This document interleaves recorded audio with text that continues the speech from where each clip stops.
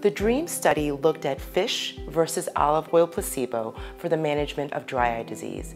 And unfortunately, fish oil didn't perform significantly better, which has led to confusion. But there are many omegas, and one omega not included in the DREAM study, which has been studied extensively in dry eye disease management, is gamma-linolenic acid, or GLA. And GLA is a very unique anti-inflammatory omega. It is not found in fish, flaxseed, or at any meaningful levels in the diet, but it is found to relieve dry eye in several dry eye clinical trials. And among the GLA studies was the HydroEye trial, which was also performed at Virginia Eye Consultants, where I practice.